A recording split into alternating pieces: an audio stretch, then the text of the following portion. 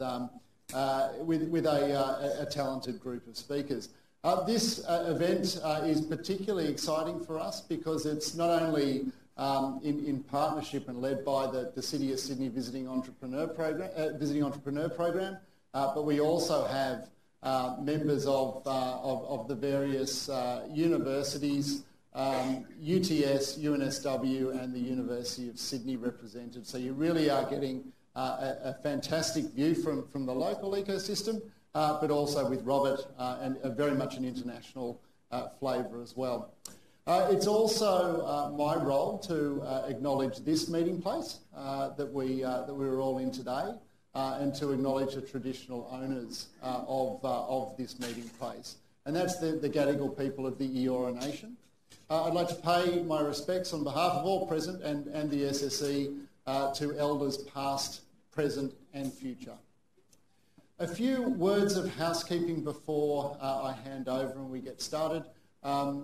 Bathrooms are out to the front, to the entrance that you came through before. Gents is on the ground floor, ladies and accessible is on the first floor, and there is a lift. We didn't put the accessible one up the stairs without a lift. If there's an emergency warning of any description, please just look out for one of the SSE teams ourselves, and we'll lead you out to a marshalling area in Jones Street Mall. Very unlikely to happen. I even said wharf because it's never happened before. But keep an eye. If there's any other needs that you have during the course of the event, just locate one of our team, and we'll be more than happy to help you.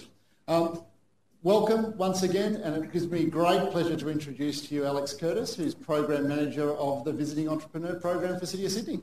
Thanks, Jonathan. Thanks, everyone, for coming. I just wanted to very quickly say, on behalf of the City of Sydney, thank you for being here. The Visiting Entrepreneur Program is something we produce twice a year. It's a series of free events with international entrepreneurs or experts, and we co-create it with the tech ecosystem here in Sydney. So there's over 80 ecosystem partners we work with, including our fantastic partners today. So big thanks to SSE for hosting us, UTS, Incubate, and UNSW. It's a great collaboration. We're really thankful for everyone to help us to put this program together in this event. And a huge thanks as well to Robert, who is our visiting entrepreneur here today. He is so generously given his time. He's in Sydney for a week. For a whole series of free events. So it's great that you guys are here today. I encourage you to check out the schedule and some of the other events. And without further ado, I'll introduce Jennifer Zanich. She's our MC. She's the head of ecosystem and partnerships at UNSW. And we'll get started. Thanks. Thank you. I think I've got... You've got one already. Yeah, I'm wired up. One false move and I'll pull the string. Good afternoon, everybody. I'm Jennifer Zanich, and I'm going to be your MC for this program this afternoon. This is going to be the most exciting panel conversation you've seen all day. For me, because it's the only one I've been to. So we've got an incredible lineup of people to come and talk to you about a very interesting topic that I hope is close to all your hearts. So let's get them up. Let's invite Eva up first, Eva Cheng, Robert Hsiung, and James Alexander, if you just want to kind of grab a seat. And just as they're taking their seat, the topic that we're discussing today is around equipping you and your startup to succeed in Australasia. So hopefully that's why you're all here, because that's what we're going to be talking about. And this is kind of coming from a backdrop where we're looking, there's some reports out from the OECD recently that 67% of current students are going to graduate into jobs that are not yet created. So this is about equipping people with the skills, the knowledge and the education they need to potentially start their own companies. And how do they then take it from Australia into the Australasian area? So just a sense of who's in the room. Do we have any current students in the room? Yes? Do we have any entrepreneurs, people starting companies? Yay! Anybody from corporate? Yay! Anybody from the big four banks? Yay! Anybody else that wants to shout out that I didn't kind of capture you? So you're a student, current entrepreneur, starting your own company. Awesome. Okay. So what we might do is just go around the panel. So why don't you introduce, talk to us a little bit about yourself and your affinity with this particular challenge. Thanks, Jennifer. So hi everyone, my name's Eva. I'm one of the lecturers in the Faculty of Engineering and IT at UTS. But my role is actually a little bit split. I do lots of interesting but very diverse things. So in terms of my lecturing position, I teach first year engineering, which is really exciting. We are looking at the future of work and what does engineering in tech look like when our students might graduate in 5 years' time. So how do we prepare that? But also how do we change the way we teach to prepare students for that? So that's the teaching part. My research, my background is in telecommunications. And that doesn't mean I know anything about mobile networks because I don't. What I know about is multimedia. So I look at signals from the point of view of speech and audio and video. And this is what brought me to what I do today, which is working with a lot of different creatives in terms of musicians and filmmakers and how do we develop algorithms to get multimedia content to people. And I collaborate with startups, particularly in this space. Another part of my job is I'm very passionate about getting students to where they want to be. So part of that will be talking to first year students. What is it you want to achieve? How can we help you get there in the time we have with you? And entrepreneurship is certainly in that mindset. But also, we are now in a global workforce. How do we get you out into the world or bring the world to you? So I work on a lot of global mobility programs to get our students out there. So I'll start with that. Oh, before you go, fun fact. Fun fact, I'm part Peruvian, and our family just visited Peru. It might take us a while to dig up those family roots. So wow. Watch that space. Peruvian. Hello, my name is Robert Hsiung. I'm the Managing Director of Udacity China. Udacity is the largest online platform to learn tech skills in the world, with over 10 million students learning things like AI, data science, robotics, self-driving cars, and so on and so forth. We're based out of Silicon Valley. We're last valued at over $1 billion in our last D round in 2016. And I lead the China business. I've been a serial entrepreneur since 2008. And my first startup, I literally landed in Beijing, didn't know anyone, didn't really speak Chinese that well, and started my first startup there, and sold that business 3 years later, and spent a number of years in sort of B round, C round role startups as a C-level executive, sort of helping startups pivot the business or raise funds or get acquired. And at that time, 2015, Udacity came to me and said, we want to start the China business. And so since then, I've been, running a startup in a startup, building the China business from just one person in a very, very tiny office. And today we have over 100 people in our Shanghai office and Beijing offices. So excited to share some of my experiences here and help you guys get on the right foot. Fun fact. Fun fact, I was the lead singer in the rock band that we had at my business school. Yeah. So I like holding the mic. So like a K-pop band, yeah. A C-pop, China pop. I can make a lot of money. James, tell us a little bit about you. Cool.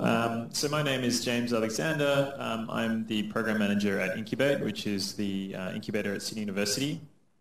And I guess you could say sometimes it feels like sometimes we're a bit of a startup helping startups inside a higher education institution, which is really interesting. I think the interesting thing about us is we started really early, so in about 2012, when, if you think back to then, there was really very little conversation around students and entrepreneurship and startups. It was just starting to happen, so we've seen that all reverse, and now, we're in this space, which is like 4 universities and entrepreneurship, which is like crazy. So seeing that, I'm also involved in a seed fund called Galileo Ventures, which is again a new fund to invest in young entrepreneurs in Australia, which again is a fairly new thing for Australia. So I've seen and helped a lot of entrepreneurs in Australia and in Sydney, and many of which are global companies, and some of which are local companies. So I've seen both sides of the coin. Fun fact: in university, we had a fun night for up-and-coming musicians, which I used to run. I think it's a theme for up-and-coming things with me. And one of our first launch night, we hosted a little band, and it was one of their first live gigs, and it was called Rufus. And obviously, for those of you into this type of music, Rufus has become really, really big now and doing really well. And they're now in LA doing really good stuff. So yeah. So did you get a percentage or anything of that? No, I should have joined them as a singer, maybe, you know? Exactly. You should bang the drums or something. So, right, thank you guys for that great introduction. So, as you can see, we've got a very well qualified and experienced panel of people here for you. So the idea is that they're here also to answer all your questions. So we do have roving mics. Don't wait till the end. If you feel that we're not actually getting to the point, that you want us to address something in particular, call out the mic and we'll go straight to the point, okay? Because we want to make sure that you get the answers that you need rather than us kind of rambling up here about what we think you want to hear. So please don't be shy. We're happy to have interjections all the way through. So to kind of kick it off, given that, we're representing, I guess, the education sector from different perspectives, what role and what kind of courses or involvement have you laid out so that students or people can actually chart a course in startups or entrepreneurship? Eva, do you want to tackle that one? Like, what are you doing? Because I was actually quite fascinated about the fact you're doing this first year engineering, and it's kind of like, it'd be interesting to know what are you seeing that you need to bring into the engineering to help them and equip them as well? But just generically, like, what is the role that your institution's playing in equipping the young people of today with the startup knowledge they need?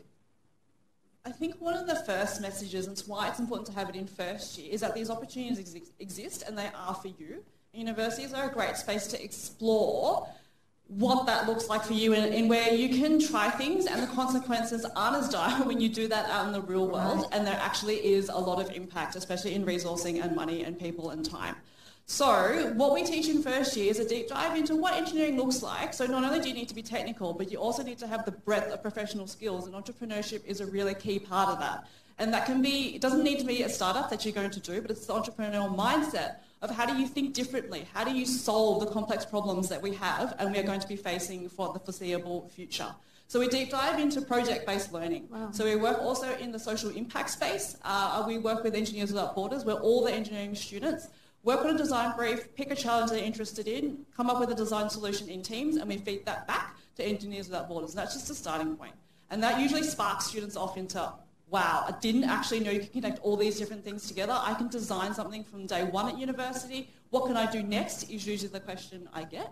So in terms of, in general, what the university offers, there are a lot of subject electives that students can take, and there are also internship opportunities as well, where if students are interested in doing an internship, they can either join an existing startup, or if they'd like to start their own, that becomes a subject as well. So there's lots of different things that you can try. We've also got, we'll talk about this more, international opportunities where you can see what an ecosystem looks like internationally as part of your degree program. Can I just ask a quick question? I know we've got one coming out of the audience. Yeah.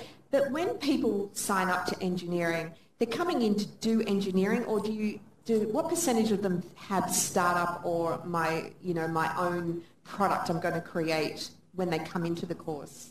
Yes, I love understanding who's in the room, especially so I understand who the students are. It changes every year. Every group of students is unique. I've been teaching first year in engineering for about 5 years now at different universities as well, and it's shifted a lot. So I love asking what brought you here, who's your role model, doesn't have to be technical, and where would you like to be? And over the last couple of years, 2-3 years in particular, hands up, first day at uni, because I'm usually a Monday lecture, 30% of students at least are interested in something different, an entrepreneurial activity, being in a startup, starting a startup. So it's actually from day one students are keen. So I think this is where the education needs to start, is from day one. It's interesting because we have been running at UNSW some breakfast for female in engineering, and we found that we weren't actually getting a lot of the young girls to come to the breakfast if we used startup or entrepreneurship in the language. And so we would just do females in engineering breakfast, and then they'd come along and then they would learn, oh yeah, I can do that. Have you found that? Have you found you have to change your language to speak to young girls? Yeah, so this is the other part of my job I didn't quite explain before, as I work in the Women in Engineering and IT program, which is there to encourage young women from primary school through to high school and our existing students in connection to industry on what opportunities are there. So yes, the language does make a difference because people already have perceptions around engineering and tech and IT and also entrepreneurship. So one of the challenges is that for me, and if there haven't been any visible role models, for some people it's hard to be what you can't see. So definitely the language and reaching out to young people to show them that this is possible and this is how we get started. Okay, cool. So, Robert, we're just going to take a question from the audience. No, you're roving around with the mic. I just saw you waving it there. Robert, over to you. So, latching on to what Eva said, first of all, myself, my undergraduate, when I went to college, I decided to pursue a dual degree actually in computer science and in business, with that pure purpose. I've never coded a single line of code in my life since I graduated. I spent 4 years very painfully learning how to code, writing operating systems, like learning algorithms and so on and so forth. But the multidisciplinary sort of understanding of what code can do and what computer science can do has enabled me to be able to combine that knowledge with the things I learned in business, in the different fields that I've worked in, to create opportunities, entrepreneurial opportunities. And that really is at the core of being an entrepreneur, is being able to combine multiple disciplines to create something new and that has business value, whether it be for consumers or enterprises or for government, right? At Udacity, we also, we have courses in business, digital marketing, in design. We have a design sprint course that was designed by Google Ventures that helps you learn how to design products really quickly and get feedback. But actually, one of our most popular courses is an Intro to Programming course, which basically teaches you the very basics of building a web page, writing a Python program, and gets you to understand the power of code. And that course, likewise, is a course that's taken by a lot of students who have no interest in actually pursuing a career as a computer programmer. A lot of students take that course just so they can understand what code is and what it can do. And I think that's an invaluable skill, especially in this sort of modern area where software is eating the world, as they say. What's your gender split of people coming to your courses? So our gender split is around 60%, it's around 60% male, 40% female. And what about geographical diversity? Are they all in larger cities or towns, or are you finding regional people? So actually, I could speak to, in China, 60 to 70% come from smaller, like towns outside the major cities. Right. And that's also the power of the internet, the power of online education, is that we can reach people that do not have access to the best educational resources, right? So even, regardless of what section of online education you're in, whether it's K through 12 or what we do is with just adult education, it's the same, right? So if I think about, for my daughter, I can walk downstairs and there's like a Disney English education sort of kindergarten or play school where she can go and learn English. But in a third-tier city in China, that doesn't exist, right? So for those children, they have to learn online, right? And it's similar for Medicare and a lot of other service industries as well. I think that's an amazing opportunity that the internet has opened up for everyone around the world. Right. Okay. James, what's happening over at University of Sydney as far as entrepreneurial programming and... Yeah, so Sydney University is similar to the other universities in that it's kind of become a really important part of like the undergraduate curriculum. They have an ambitious idea to have everyone do some sort of entrepreneurial unit in their undergrad. That's kind of the goal. And I know why is that important? So it's become an attribute of the what they call sort of graduate outcomes. So having an entrepreneurial component in the outcome, so say that you've done something in that space, is become a sort of a strategic goal, if you like. Right. And I think the more interesting question is like why has a university done that? Given that universities historically have all been about research and then sort of undergraduate teaching. And I think that's just a shift in the way we think about how to teach people stuff. And I think that's part of a broader trend, which is like, what is a good way to teach adults? How do you teach adults new things? And where do they learn? How do they learn, and where do they learn best? And I think what what we're heading towards is a model where it's far more, what you can call sort of challenge-based learning, where it's like, here's a challenge, go solve it.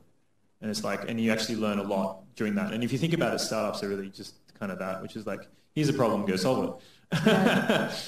Some problems are really, really hard. Other problems not so hard, you know. But I think you know, when I think about some of the interesting units around, which is all like project-based units, which is like a problem.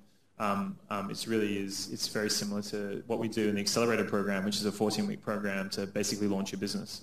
You know, it's just slightly different in terms of the outcome, which you know is also interesting. Yeah. And so, do you feel like? Question. Yay. Whew. Break the ice here.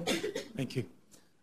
I actually went to New South Wales Uni in '98, and at that point in time, I was actually doing a biotech degree, and I actually had a scholarship at the Garvin, and I decided working in a lab every day for the rest of my life was something that, you know, I found it a bit laborious.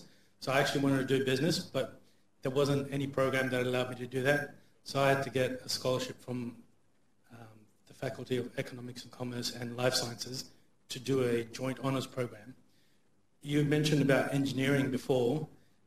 Is it just like computer science or software engineering, or is it other engineering, and what about, you know, other sciences, chemistry, biotech? What's happening in that space to, you know, when I finished, I wanted to go out and work for a biotech company, but the ecosystem didn't exist and there weren't any biotech companies 20 years ago. There still aren't very many. And I think this is perfect.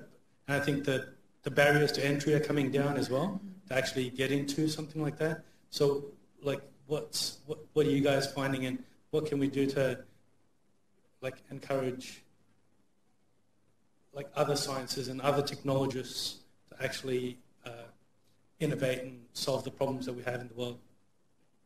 Great question. Do you want to go at that one, James? Yeah, I was just going to say, I think that touches on the whole point of, like, when a university goes, oh, well, entrepreneurship's not just for engineering students, you know, or computer science students. And I think broadly though, technology is in recent history been about software, but if you go back in history, technology innovation was not about software. Well, software didn't exist. It was about all sorts of things. Anything that is innovative in terms of your industry, you know, whether that's in a small business or whether that's in a large business, you know. Oil exploration at one point was like bleeding edge technology. Venture funds actually funded that, and that was they made really, you know, obviously very, very, very big companies. So recently there's been a lot of focus on information technology as like the only thing that's sort of innovation, but that's obviously not true. And I think part of that stems to the fact that in a lot of disciplines, like for example, I talk to some social humanities students and I go, have you ever thought about yourself as an entrepreneur? And they go, what? They're like, what's an entrepreneur? Like, you know, someone like that started their own business. And they're like, no. and so I asked the same question to a lot of students. And it's interesting because the language is difficult because it's like, they don't like think of it. And they're like, what about yourself as a business owner? And they go, oh, business is boring, you know. And so I think there is a very narrow view that somehow gets imparted on students about what it is to do your own thing and be an entrepreneur, which has a problem. But again, I think that's changing now, and they're going, oh, well, how do you apply and do innovative things across all these industries, and what does that look like? Yeah, it's interesting. I think you're kind of, should rewind and come back to UNSW 20 years later. So about 15 years ago, the business school and the computer science, so the engineering school, smashed a degree together, very much like the one that Robert actually did, to test it out. And that's where the Atlassian guys, Tim that did Airtasker, the VCs out of Blackbird and others have come from that dual degree. And we're actually seeing it now. The biomedical division is pushing that together with a business degree as well. But the other interesting thing, and I think the other universities are like this as well, the other thing that UNSW is doing is we're doing a thing called entrepreneurial endeavours, where we are actually going into the classroom. So we're going into the built environment and talking to the architects about the future of cities, and we have a very big sort of entrepreneurship open funnel where you can come and participate. We just had a health hackathon and just get a taster. And we had about 10,000 people through those programs last year, getting a little taste of entrepreneurship so that they can dip their toe in, and then they can come back and look at the journey and see, and they can actually put pressure on their lecturers to say, can we have somebody like the public health team ask for a presentation from the entrepreneurship team. And so we have a suite of like, here's a 45-minute lecture or whatever that we can do. So we're late, everybody's late to the game, but I think we're sort of, getting there finally. But I think it's also how education is structured and rewarded, right? It's still structured around students into degrees, payments, and papers written. I don't know, Eva, would you like to shed some light on that? Yeah, I think it's time for change, and people are ready for change now. I think it's why it's important to have the in-university incubator and accelerator programs, because that is open to everybody, and you do have the opportunity to not only do elective units, which count for a credit, but a lot of other entrepreneurial experiences to get you started. So it can be in curriculum, extracurricular, or co-curricular. Hackathons are a great way to get started, boot camps, startup weekends. Like, I do these on the side as well, because I think it's a great way for us to learn as educators to bring back to the classroom. So definitely cross-disciplinary, because innovation entrepreneurship is not just tech. It really doesn't work well when it's just us. Yeah. Robert, what skills do you need to create a disruptive company? Like, if somebody came to you and said, I want to get an education in entrepreneurship and startups, like what range of skills or degrees or courses would you think that they need to take? I think the most... So I have two parts to the answer. The first, I think, important hard skill that I think everyone needs to have is the understanding of data, right? So understanding of how to collect data, how to analyze data, how to figure out what you are doing is working, right? And I think that's the most important thing, right? And regardless of what industry you're in, you could be in health tech, you could be in fintech, you could be in AI or whatever it is, you need to have the ability to collect the data that is telling you that what the product that you're working on is working in various different ways, right? And being able to analyze data is a critical skill that everyone needs to have to be a successful entrepreneur. The second thing that we touched on a little bit earlier is, I think, is more of a sort of attitude or a cultural shift, right? So you need to really be able to embrace failure, right? And so on my team, we actually, when someone launches a project that fails, we actually have an all-hands meeting. We bring that person to the front of the room, and we gift him a bottle of wine in front of the entire staff, right? And this has created a culture in my team such that, people are not afraid to like really swing big and try new things. One of our most spectacular failures was we had one of our head of student operations decide to launch an offline course. So we teach classes offline, and he decided to launch an offline, intense 7-day boot camp to learn data analysis. And by the third day, all the students walked out, and they asked for a refund. And the team that was behind this, they were in tears. They were just like crushed because they had spent, 3 months preparing for this, preparing the curriculum, preparing all the lecture materials and everything. And they were just crushed. And they went home the next Wednesday. We brought them all up to stage. We handed them a bottle of wine. And they said, okay, we're going to sit back down and go back to the drawing board. And since then, they've innovated sort of a completely new way of serving our students online, which has just recently sort of been launched to all of our students at Udacity globally, right? Which has been a huge accomplishment. But that accomplishment was not possible if they had not first failed, right? And come to that realization that yes, they can swing big, but so long as they learn from their failures, they can just keep moving forward. Well, I think that's a really interesting topic because we hear this so often. I don't know. Oh, we've got questions. Look at you people. It's going mad out there. It's crazy.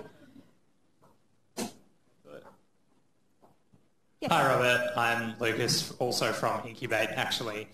So you spoke about kind of landing in Beijing with, not much Chinese language experience, no network, and founding your first startup and selling it 3 years later. Do you think you could talk a little bit about that and kind of how you approached, moving to a different culture, different country, what were kind of the steps you took to then build something successful with those kind of limitations you had? Yeah, I mean, it was tough. I remember looking through resumes as we were recruiting to fill our team, and I had one screen open with Google Translate and the other screen open with the resumes, and I was like copying and pasting and copying and pasting. It's like, oh, that's what that means, right? It took me like several days to go through a few hundred resumes. And it was a painful experience. But I think the most important thing is to leverage sort of the networks that you may already have. So a lot of us have built up networks, whether it be through schools that we've been through or through social networks. And when you get on the ground in a new city or a new country, the first thing to do is look through that Rolodex, right? Reach out to alumni of your school, which is a particularly powerful network, and connect with those people first, and get them to sort of connect with people with that are doing similar things, and so on and so forth. And that's really the first step, right? The second thing I did was attend a lot of events like this, where you get to meet a lot of other like-minded people and sort of trade ideas, swap ideas, and start to build relationships where you start to understand, the nuances of starting a company locally, right? And from there, I mean, everything is about network. The team you recruit, the funding that you raise, the information that you gain in the market that gives you insight into what you need to succeed in that market. You need to really, really heavily rely on a very local network to get you there. It's incredibly difficult for you just to land somewhere and without any knowledge of the local market, any knowledge of the local ecosystem to try to succeed. And that's been sort of the source of failure of most Silicon Valley startups that have landed in the US, as most of them have continued to be run by headquarters, which have no sense of what's going on the ground.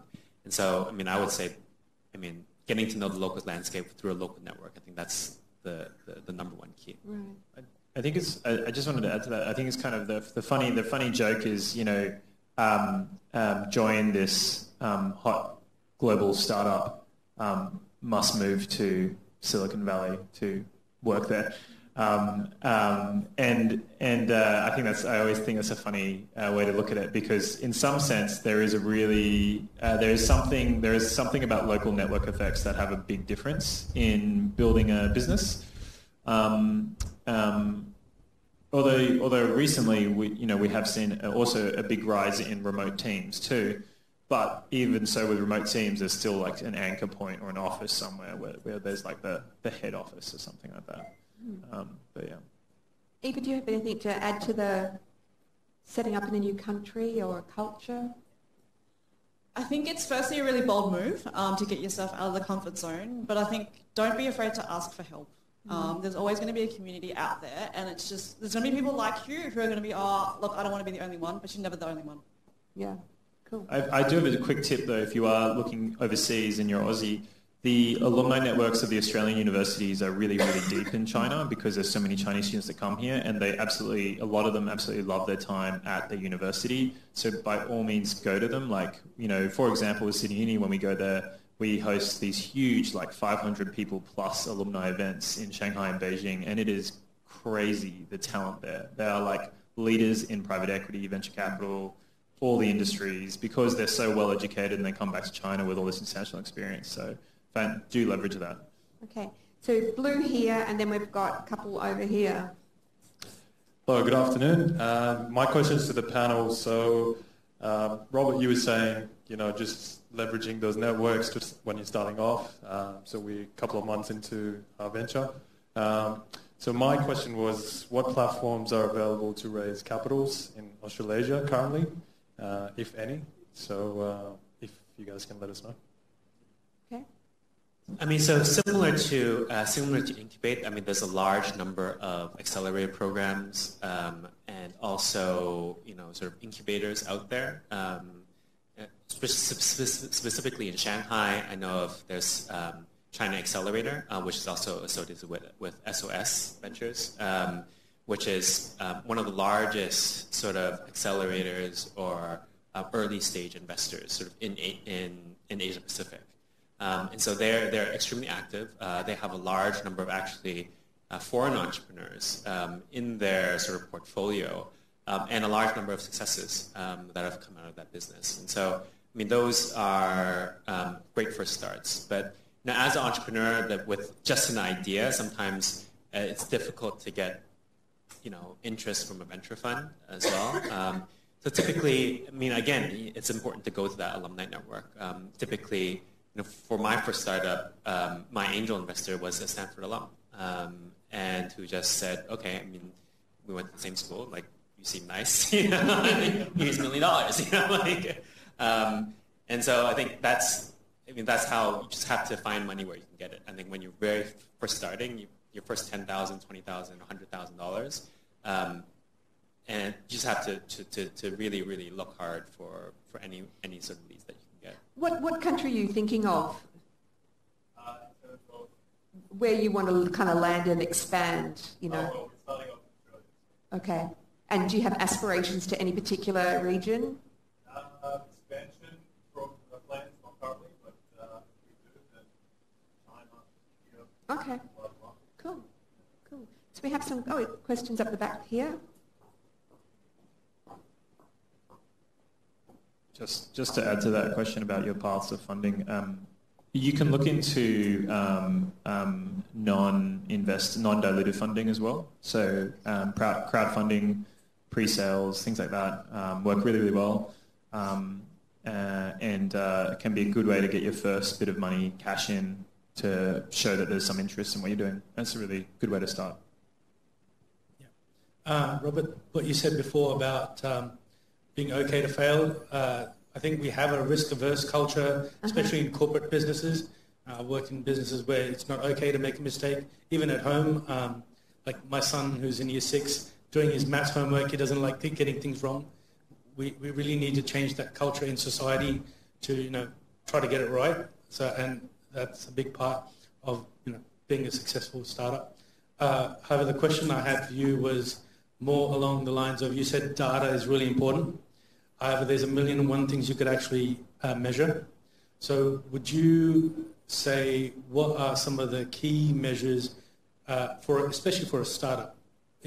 What are the main things that you're looking to actually measure initially that you must absolutely get right? Customers. Number of customers. Yeah, but it could be retention, it could be just acquisition. There's a whole bunch of things in that number of customers. Does that make sense? Like, you could be getting them, but they could be going out the back door just as quickly. They're not that number of paid customers, but you go. Yeah. I mean, so obviously you have to have profitable business. I think that's number one.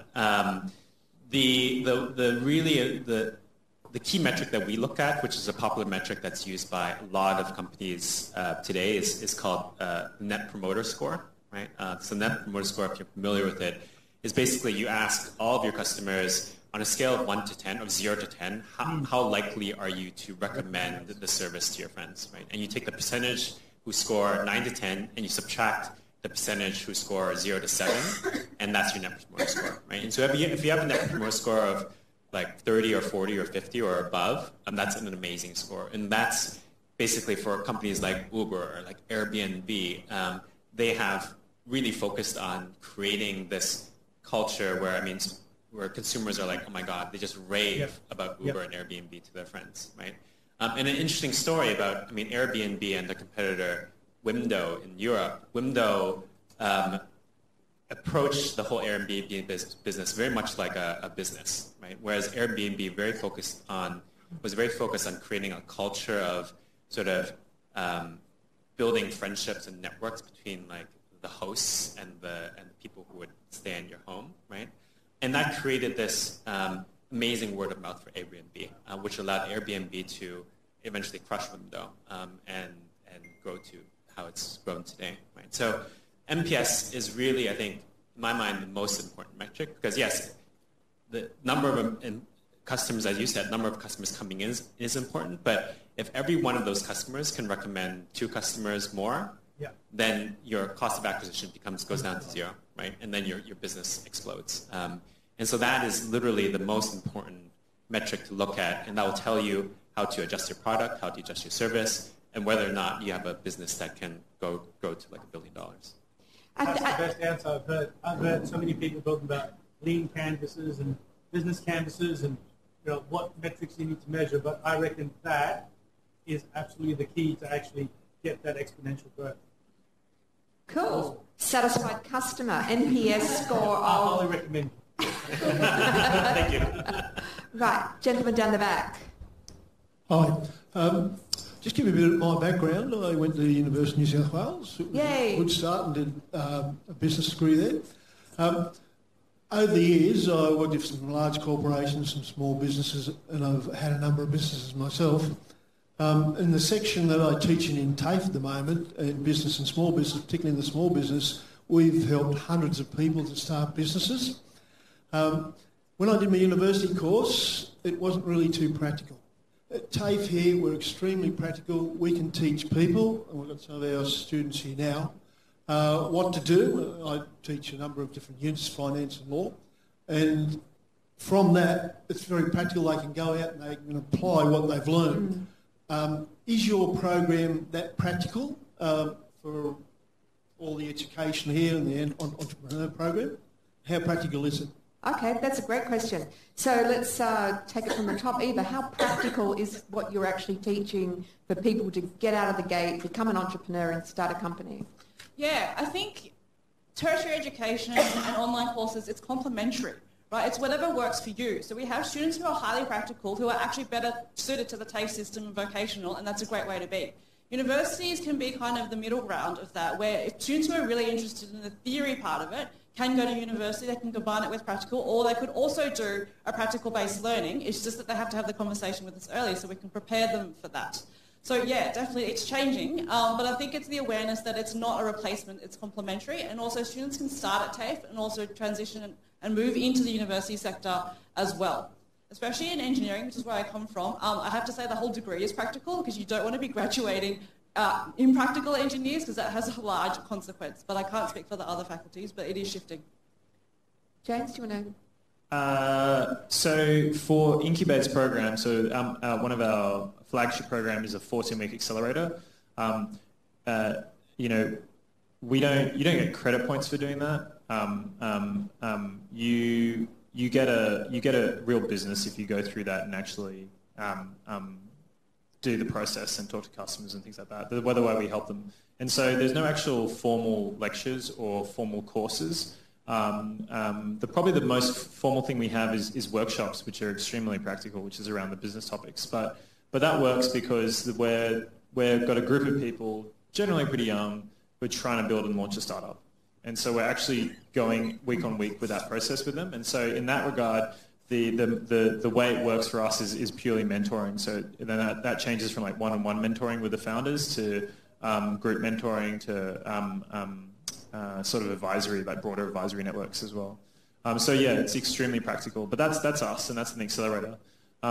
The other interesting thing about that is a lot of the time we run into problems where it's like no one knows the solution. Like I don't know the solution. I haven't started all businesses. I don't have the experience that other entrepreneurs do. And then even our mentors who are like super experienced, they go, I don't know, you know. And so one of the most interesting things I think about entrepreneurship is just being comfortable with this idea of like, well, there's no good solution out there, so we better just go like work something out. And I think a lot of what we do is help people through that process. And but I would say that a lot of courses are just not at all practical. They're set up to be highly theoretical and teaching people about theory. And I think that can be problematic. Yeah. Sorry. One question. Yep. Teaching in the small business area, I teach finance, and it's extremely practical. I find that's probably the most difficult thing for people to get their head around, unless they've done an accounting studies. Do you teach this sort of thing, how to plan with their finances? I run them through the financial statements. They make up a financial plan, which is extremely practical. and obviously that dovetails with other units that they learn. And it tends to be the most prominent cause of businesses failing, lack of understanding of the financial side of it. Obviously there's other things which are vital as well, but whatever they do virtually translates back to the financial side of it as well, whether it's in marketing, it's in HR, etc. And the financial side, I see, my own view, is extremely important. Yeah, thanks for that. I think, and I'll just jump in from the UNSW point of view. So all of our universities, I'm just going to talk the collective we, where we have a series of engagement strategies around different stages, and they can be, practical or theoretical. And so we have these like the hackathons where you get to learn about an area and come up with a real solution. To pre-accelerators where we take people in, and we at UNSW we have ones called Start, Launch, Grow, and Start is literally that, how do I start a business, get it registered, find co-founders, and then launch. We take you through the finance of launching and your cap table, and Grow is financing and getting real customers. And then we go on to, same as Incubate, we have one called 10X, which is our flagship accelerator, where they dive deep into their business for 10 weeks, and we pull them apart. It's a very hands-on. But we also try to give them practical learning experiences with our health accelerator people, we take them to India so that they can see what working in an underserved market really looks like, or we take them to San Francisco so that they can see what an innovation economy feels like. And sometimes those experiential things are very, very, it creates the mind shift that we need to kind of get the companies to go where they want to go. But we do teach them, in the incubators and accelerators, we don't dive into a finance course, but we do teach them the basics about their cap table, how to raise money, how to manage their finances, and get them going on other products like Xero. I imagine you teach them all how to use Xero, etc. So I don't know if the others want to jump in, or Robert, if you've got a different perspective about what Udacity does in teaching people these core skills. Specifically in teaching the skills, I don't have a strong perspective, but I think that, for entrepreneurs, the most important thing is to understand what they call unit economics, to make sure that for every unit that you sell, you're not losing money, right? And so long as the unit economics are strong, you have a strong gross margin for what you're selling, then you have a potential to build a strong business. And I think if you dumb it down, the finance down to just that, if as you're building your businesses, if you can just remember that, I think that's the most important thing to keep in mind.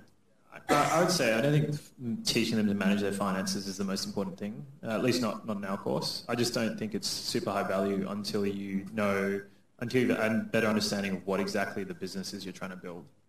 And so teaching people, the problem with theory is, like, if people aren't going to use it, they forget it. And there's a lot to be said about theory that you learn in university courses that you will never use, right? And so the question is, like, is that a waste of time? And so, like, teaching students about finance when they're never going to be an accountant or never going to have to run a business, it's like, well, I don't care. Like, why bother? And it's the same with our startups. It's like there's so much stuff for them to do. I don't care if you don't know how to run the books. Do you even know if there's anyone that wants to buy what you want to buy before you even... There are no books to run, Like, the other way to say it is all startups are non-profit. That's true. They don't make money. So once you start making money, okay, then you got to start understanding the fundamentals. But, like, the most basic thing is unit economics and the business model. Like, what is it? How much are you going to charge? Who's going to pay you money? But I think there's a unique value proposition where you're sitting at to teach people those skills. Because I think the other thing too is, we're also doing entrepreneurship at scale. Like, we have like 55,000 people at UNSW. So, to affect 10 or 20 people is not going to move the needle on mindset or thinking. And so we actually have to do probably broader programs to affect many more. I think this is where the position of the in-house incubators is really important, because changing curriculum is a very slow-moving beast, but the entrepreneurship ecosystem changes much faster than that. So it's taking what your university is giving you, because the education model at the moment, it's just in pace learning. It is not just in time learning, which is kind of where things need to be. So it's going to take a little while to shift. But the only thing I'd say is if you've got something you want to do, you want to put it into practice, that's when you link in to the incubators to make it happen with your course. I have a question for Robin. So, sorry, are you asking Robin a question? Yeah, I have a question for Robin on the skills, which is where has Udacity seen the most success in online courses in terms of the outcomes of the students? I would say there's three major areas that we're particularly strong in. One is in data science, two is in AI, and three is in self-driving car. And the reason is that these three areas are incredibly hot areas today. Every industry, whether it be biotech or fintech or I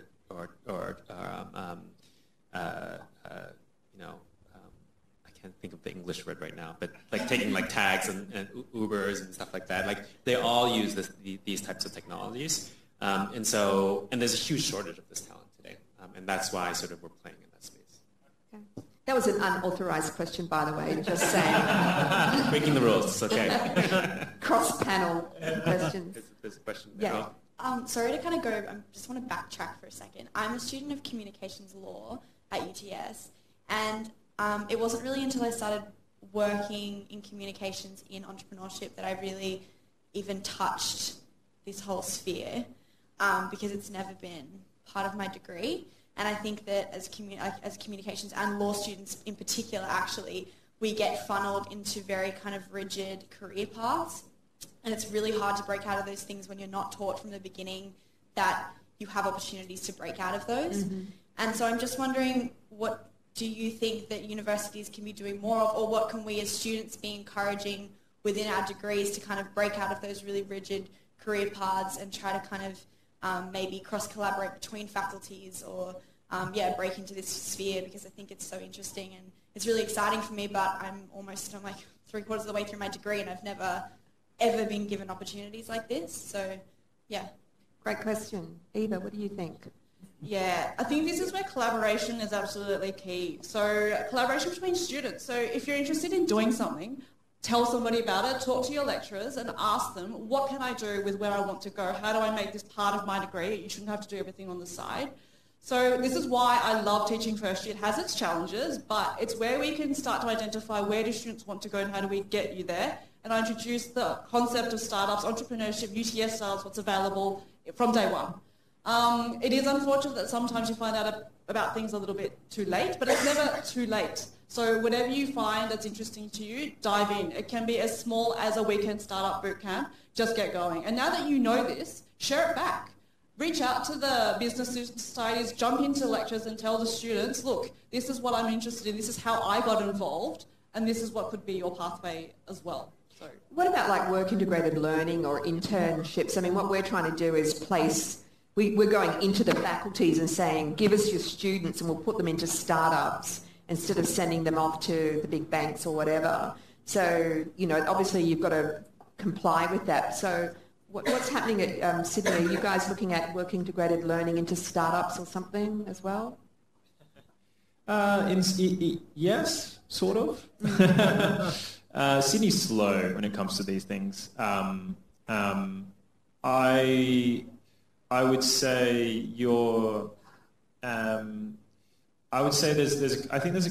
there's a few different problems you've identified in that.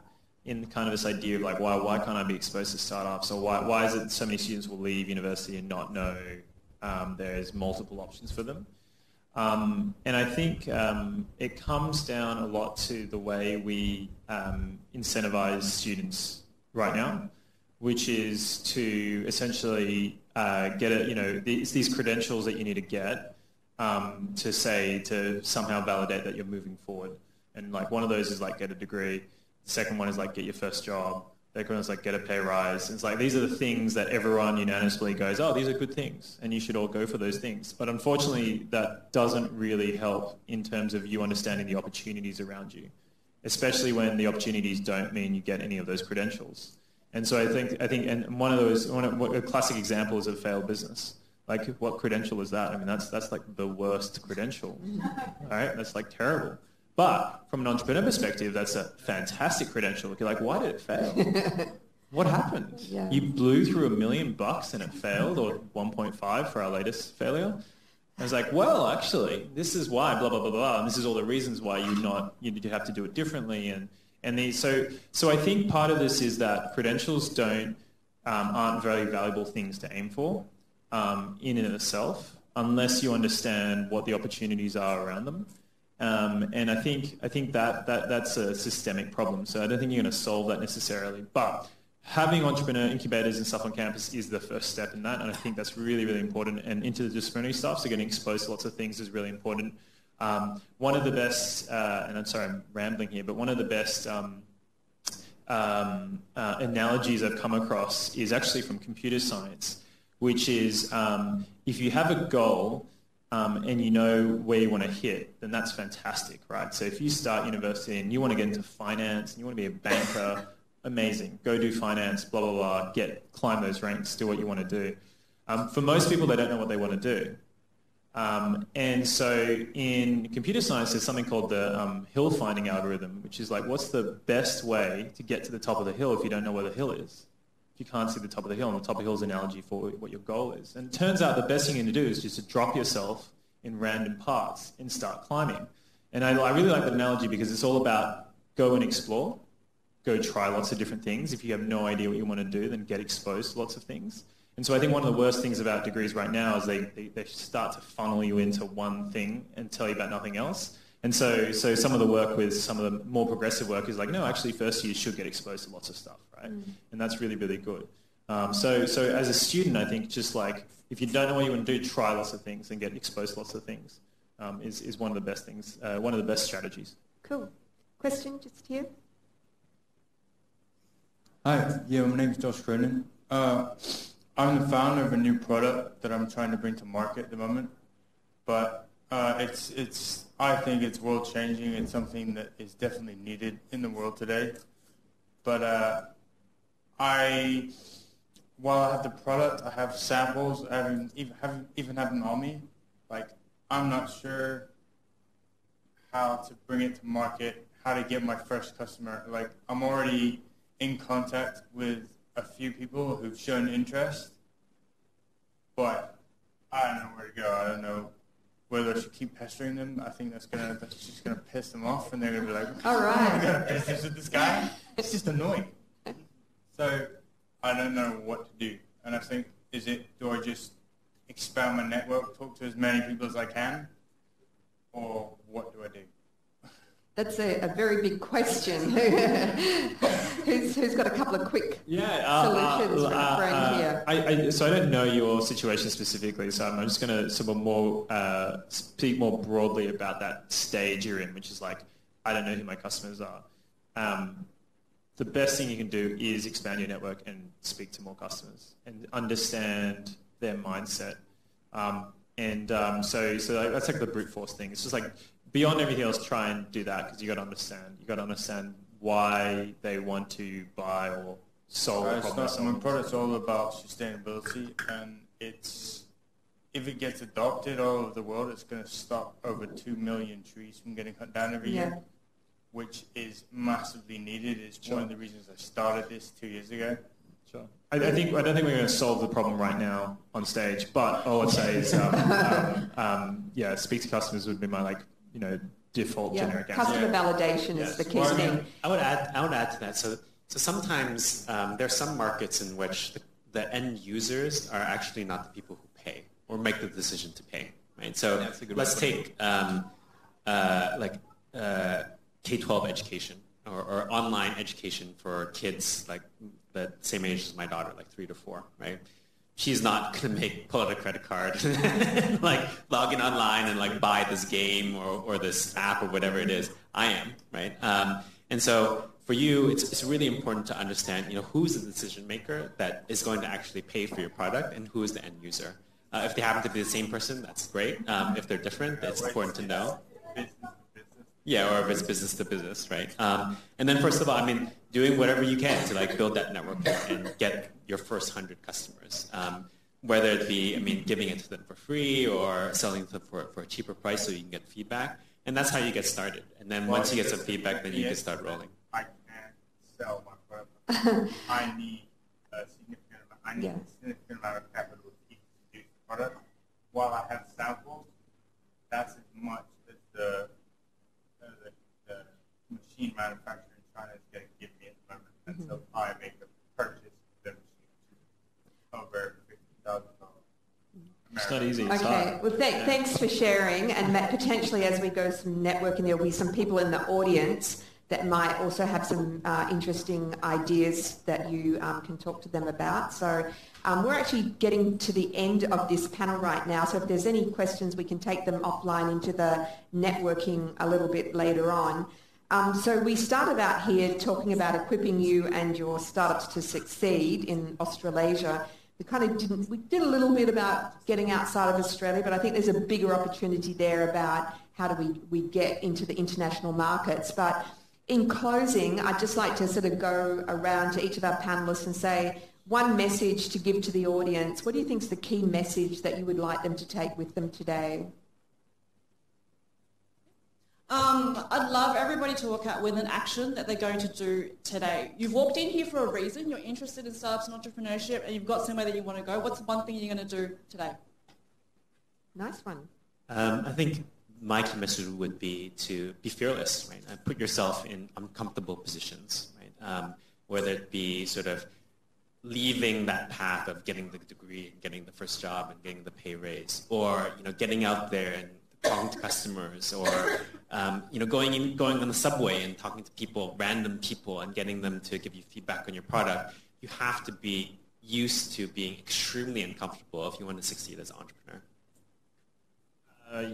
Yeah, I'd agree with that. I think I'd always encourage people to think big. So if Asia is what you're interested in, absolutely go for it.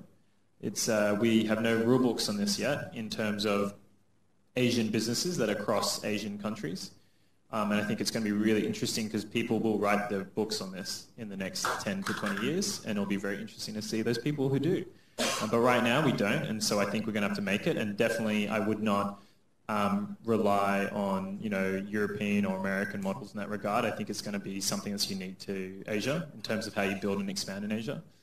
So I think that's really interesting. So I'd say that would be my leaving point on this thing. And then the other thing I'd say was is it one day or is it day one? So very profound. Thank you for being such an awesome audience. So give yourselves a round of applause. I'd like to also thank our esteemed panel. So Eva, Robert and James, thank you so much for giving up your time this afternoon. We appreciate that.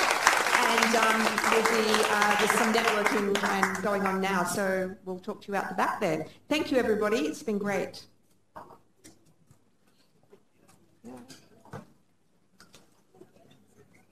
There we go.